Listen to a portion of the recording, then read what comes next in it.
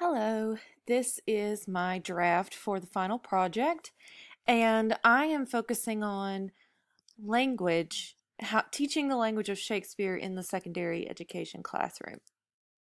I feel personally that Shakespeare's language is the hardest thing about Shakespeare's plays for students to grasp, and I think it is what they are the most intimidated by.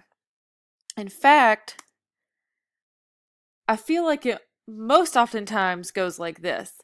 I did post this comic in the Cheshire, but I do feel like this is the way that the teacher is trying to explain Shakespeare to students, and that they, like this little cat says, all the words are like thiseth and thateth, and it's crazy.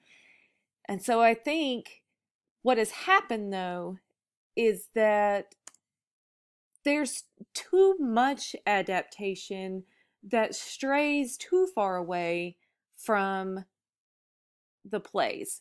I would use from our class for an example would be the mangas, because even though they have that visual aspect that gets through the text, uh, they leave out so much of the lines, like especially the to be or not to be speech, which is one of the most famous ones.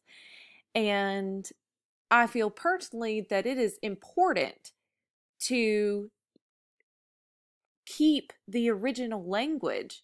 So my problem is how can educators make Shakespeare more accessible in the secondary education classroom without losing the language? How can the original language of the text be preserved and still comprehended by high school students? That's not to say that absolutely no adaptations should be used, but it is to say that maybe in conjunction, because I feel like the original language is still important. So through my research, one of the first articles I ran across was how Shakespeare was being used in a high school classroom in Taiwan. And it was all girls, and they were all 17, and they were learning to speak English as a second language. And the idea behind this experiment was that Shakespeare in particular can provide rich resources to address some of the linguistic and sociocultural shortcomings of existing ESL teaching. Now, what that means is that think about when you've had to take a foreign language, and most of the time you start out learning pleasantries like, how are you? Where's the bathroom? Um, you learn how to make a phone call and things like that. And it's all very pleasant, but you don't learn how to express emotion in English. And I noticed this, I observed a online course this summer, and I noticed this in the students that spoke English as a second language. If they felt strongly about something, I could tell they ran it through Google Translate trying to come up with the word that they meant.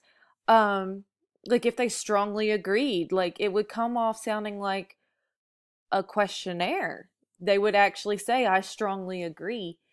And so the idea behind this was to help students that have English as a second language learn how to express themselves in English and learn what the emotions and things that we express through our language, how it's conveyed. And what I thought was most interesting about this experiment is that the students didn't just read Shakespeare, but they used these exercises that were commonly performed by the Royal Shakespeare Company to better learn the language. So most of the exercises that are used in the ESL classroom in this particular experiment were by Cicely Berry, who was at the time the director. This was in 2011. And one of the things she suggested was that to access the tacital nature of the sound, that actors needed to be jumping and running and pacing back and forth as they perform these lines.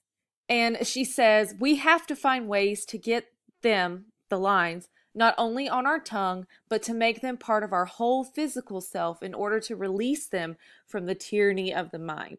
Now, that's a very dramatic way of essentially saying if you act them out, you get a better grasp of what Shakespeare was trying to get across, better than just reading. And this goes along with the INTASC standard, which it's made for teachers, and it's supposed to garner teacher development so they're more effective teachers. And the first standard is on learner development, and it focuses on how learners grow and develop across the cognitive, linguistic, social, and emotional and physical areas. Now, this is something we have in the US, but I was thinking that by having these Taiwanese students connect the words with movement, the student is able to develop cognitively because they're having to think about the words and the movement. Linguistically, they're having to speak the words, and as well as their psychomotor skills because they're having to do so much at one time. So this activity in particular really helps with a variety of developmental areas. And another exercise that Cicely Berry suggested was taking the lines and screaming them, and then taking the lines and whispering them. And the theory behind it was that by taking the language out of context and speaking it in various ways, the learner is able to hear what ways sound right, and therefore the line gives meaning to itself. Meaning that instead of reading the play and using context clues for what he's trying to say, Berry suggests just reading it cold in a variety of ways, and the meaning will come to you. So in this classroom, they used Macbeth.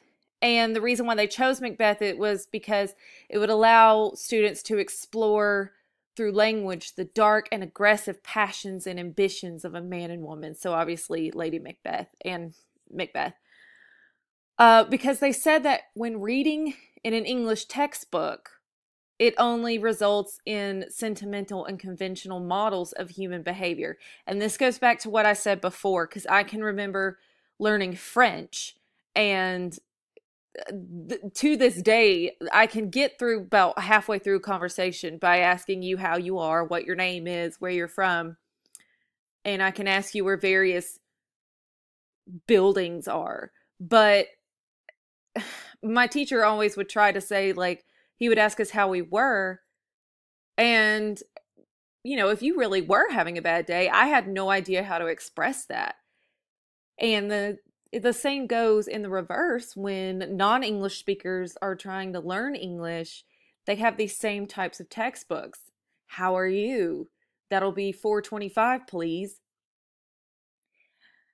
And they also use Macbeth because key speeches are drenched in the language of both power and intimacy. These two oppositional but related language play that Cook identifies as central to the human interest, but nearly always neglected in ESL classrooms. Meaning that reading about phone conversations and reading about how to ask about the weather is not as interesting as reading about overthrowing your government and killing people. And that if you learn about these complex human emotions in a different language, that it results in a better understanding of the language you're trying to learn. So one of the activities that they did was they read Lady Macbeth's Unsex Me speech, and while they read it, they built an altar out of objects like water bottles, books, and candles. And this was based off one of Cicely Berry's acting challenges, where players are to play with a random series of objects as they deliver a soliloquy. Now, what was interesting were the students' responses. Some said it was creepy. Some said it was like a preparation for some kind of blood sacrifice. Another student said that they could see Lady Macbeth really getting aggressive and ambitious as the altar was gradually built. Now, that's exactly the emotions that we would say Lady Macbeth conveys. Creepy. She's obviously into blood sacrifice because she she wants everyone dead. Well, not everyone, but and that she is aggressive and ambitious throughout the entire play. In fact, her saying "unsex me now" is asking for her female attributes to be discarded to make her more ambitious and aggressive. But my favorite student response was this one that said, gesturing really makes words come alive. It's pretty hard to, and then she goes on to say that the most memorable action and key word for me is unsex, as the word is initially difficult to understand, but when paired with an action, it's easy to see what the word means and why Shakespeare chose to use that word in the particular context. Which to me is ding, ding, ding. That's exactly what we're trying to do when we teach Shakespeare to students. So basically, overall, when you use these drama exercises in the English classroom, Shakespeare becomes more concrete for students because acting the language helps give it meaning. Another interesting article that I've come across is using Shakespeare for emotional regulation. Basically, this article was talking about how Shakespeare's language is like speaking Shakespeare's language is like exercising in a gym. Because this article is saying that this article that I read was saying that our language now is watered down, and Shakespeare language can help teach emotional eloquence. And one of my favorite quotes from this article was that parents seem to do their best to stop up the expression of anger in their children. But the only way a child can learn to manage anger is to practice it, which is amazing to me because I didn't think about that if students are performing Shakespeare and performing this anger and learning where to perform the anger, if you tie it in with the previous activity, they are able to express anger and learn how to express it through words. And so she goes on to say that the antisocial students, troublemakers, depressed, dropouts, outcasts, they can find redemption when they find themselves in Shakespeare because they are using the language to give them power and to express themselves instead of other problematic ways that they might have used it before. So that concludes my presentation on how Shakespeare's language can be used and beneficial to student development in the secondary education classroom.